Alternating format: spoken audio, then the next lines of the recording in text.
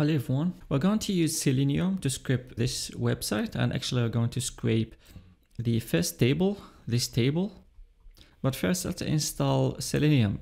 First thing that you need to do is to download the Chrome driver. Just write Selenium Chrome driver download and go to this website and which version you need. So here in the Chrome you need to go help and then about Google Chrome, and here you can see your version. Mine is 101, so I have to download the Chrome driver 101 version, which is this one. I already did it, so you have to do it. And the second thing is to do a pip install. So just pip install Selenium. As it says, requirement already satisfied, so mine is already installed. That's it. Now what we need to do is create a Python file. We're going to import the WebDriver. So from Selenium, import WebDriver. And also we need to import the pandas library, because to export the data we're going to use pandas. We're going to import it as PD. And now we need the URL that we are going to use. We're going to scrape URL is equal to, just copy this website. And now we need the path. For the path, I put mine in C. You know that file that you downloaded, you need to put a path to it. So for mine, that's the path of my Chrome driver. I put it in C and then Selenium drivers and I put it here. You can put it at the same folder, but you have to give the full path. And then I'm going to create a variable called driver is equal to WebDriver.chrome. Uppercase. In case you are using Firefox, you can write Chrome or Safari. It depends on the browser that you are using, but for me I'm using Chrome, so I'm gonna write Chrome here and then gonna write the path. And now we're going to access the website. So driver.get the URL, and now if I run the code, you will see that browser just pop up. And you can see clearly here, it's a Chrome is being controlled by an automated test software. So Selenium is running this browser, as you can see. Okay, now you know what you're going to do is going to click on this button, all matches. Let's maximize it and right click on inspect. We're going to try to find a CSS or anything that we can click on it. Again, press Ctrl Shift C, click on all matches. Okay, so let's see something. Let's find something meaningful. Analytics on, click. Okay, detailed per page. Let's try this analytics event. Here, press Ctrl F and copy this. Right, open brackets, paste it, and then equal, and then quote. Doesn't matter if single or double, and then gonna paste all matches. Close the quote, close the square brackets. Okay, as you can see, all matches is highlighted, so it works. Just copy it, copy the CSS selector. And from here, what I'm going to do is write press on button is equal to driver dot find element. Driver find element by CSS select. Let's try to find CSS selectors. Yes, here it is. And now just paste it. Oh, okay.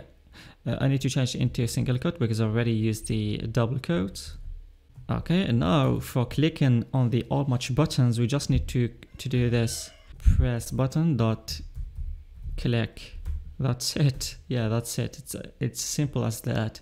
Now, if we run our code again, a new Chrome is going to pop up, and as you can see, it was here and changed to all matches, so it worked. I'm gonna close this. Now, what I'm going to do, then when the browser press on all matches, I'm going to extract the first table. So let's try to locate the first table. Press Ctrl Shift C, and here panel body. We'll try to find this panel body. It looks like it's matching several tables. Okay, it's matching several tables. It's not even a table, this one. It's the search. So let's try something more meaningful. Panel body, okay. Here, we're going to close into the data. Oh, it's a big name of the class. So let's t-body. Oh, here we are inside the rows. Okay. What if you do table? Yeah.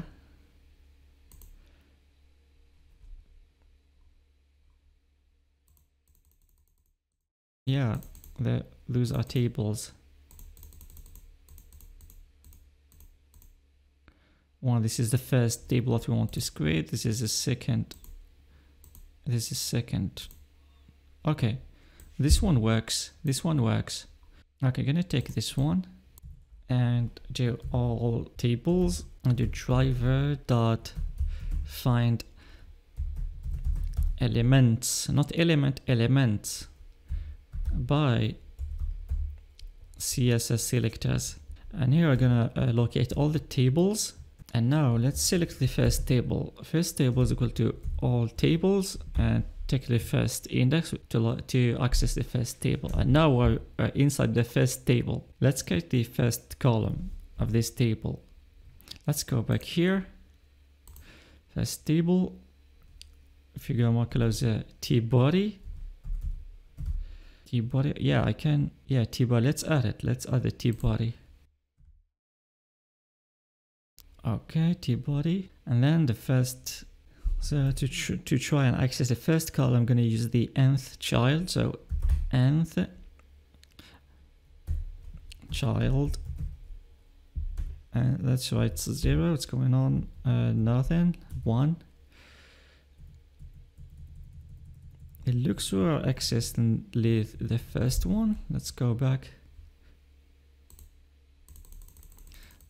Let's go back to the first row if it works. Okay, this should be the first one, but why it's the second here? It took all the row. What's going on? Oh, there's TR. And here there's TD. Okay, so try write TD here.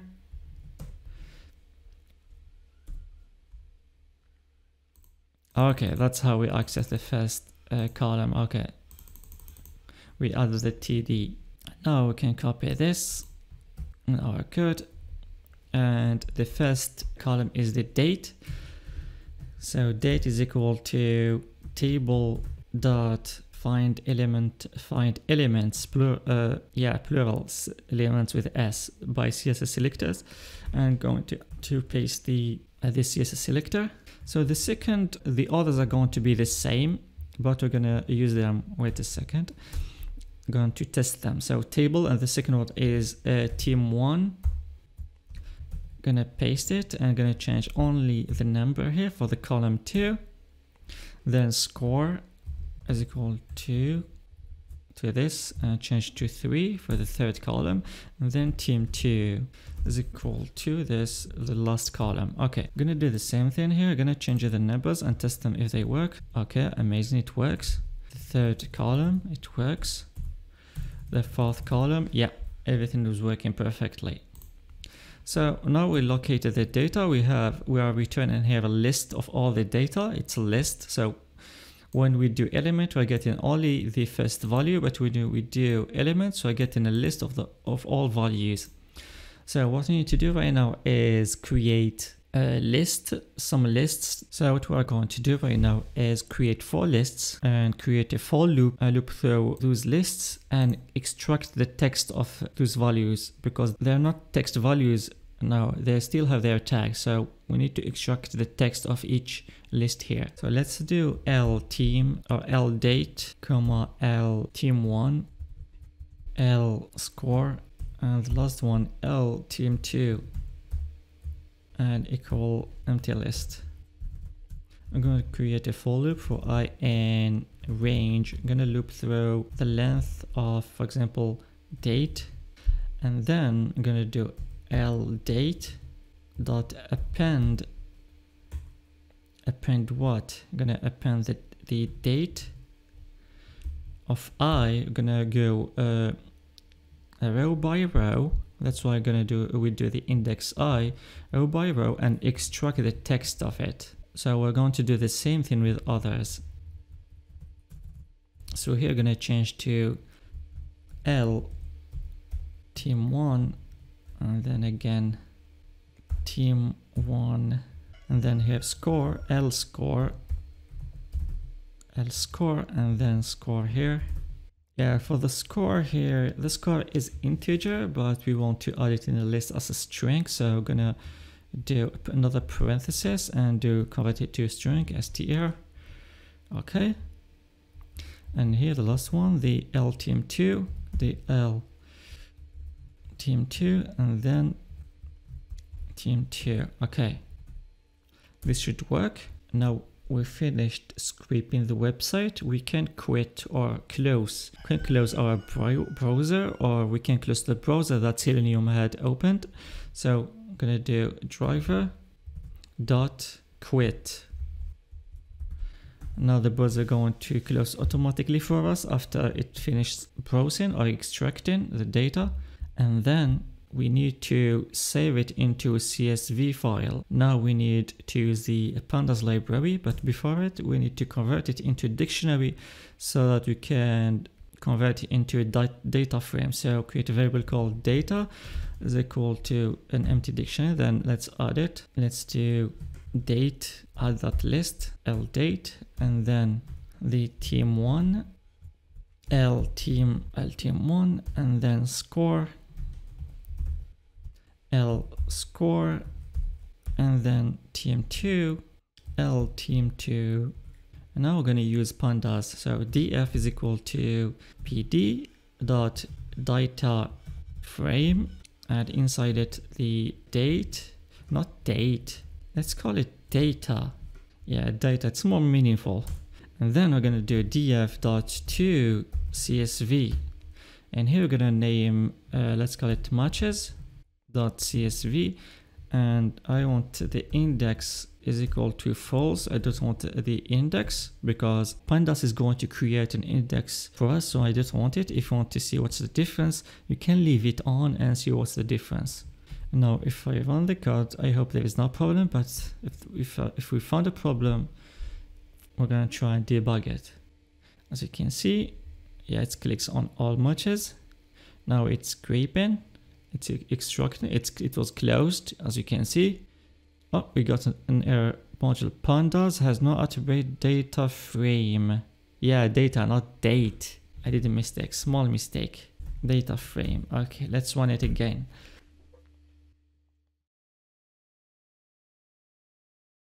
Okay. Still a problem. Array must all be same length. Array must all be same length. Value error. Which line? Line 31. df is called df.dataframe. Not same length.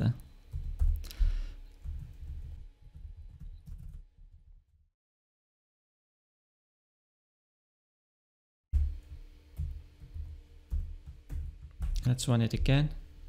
It says the length isn't the same, so we have to see which list is not the same. Which list is causing the problem? Oh, the second, okay, 35, 35. Oh, the last one is 70.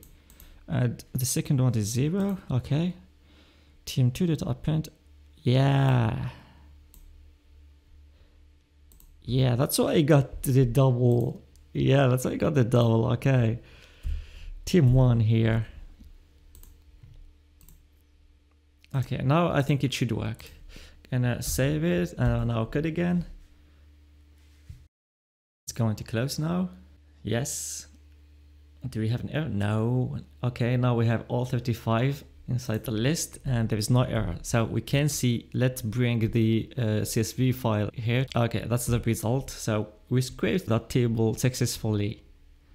As you can see, so the date, the team1, the score, and the team2.